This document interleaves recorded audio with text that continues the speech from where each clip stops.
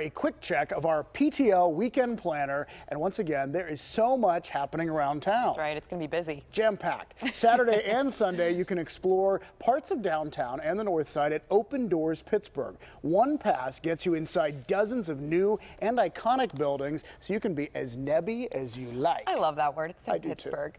And tomorrow night, football meets fashion at the Rock Steelers Style event at Stage AE. Your favorite players and their families walk the runway, all to raise money for UPMC Sports Medicine Concussion Program and the Cancer Caring Center. That's a great event. Yes. And on Saturday, you can stroll the Strip. A day stroll ticket gets you complimentary beverages and food as you stroll between stops in the Strip District. And new this year, an after party with adult beverages and appetizers from local vendors. And there's more.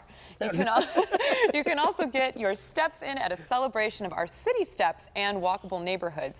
Bike Pittsburgh and the Office of Public Art are kicking off a week-long series of events starting tomorrow with a vertical party on the steps in Polish Hill. That sounds like fun. Yeah, and we showed you this exhibit when it first arrived. Now, Mummies of the World opens to the public on Saturday at the Carnegie Science Center. There are 40 mummies on display and hundreds of ancient artifacts. It's going to run now through mid-April. Look for details on all our PTL weekend happenings at PittsburghTodayLive.com.